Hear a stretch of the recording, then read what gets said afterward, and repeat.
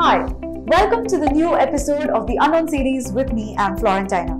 In today's episode, we will be discussing about the most awaited Humane's AI Pin. This technology is a personal artificial intelligence wearable device that can be attached to an outfit that we wear like a brooch. Former Apple engineers Bethany Bourgeono along with Imran Chowdhury together came up with this AI firm called Humane, and they have launched this new smart device. This device is designed to meet the daily needs of human beings, and this AI pin has got the ability to recognize voice, use gestures, hold up objects, use intuitive touchpads, also interact via the pioneering laser ink display projected to the palm. This AI pin is a standalone device, and also it distinguishes itself with its unique two-piece design, which comprises of the main computer and a battery booster.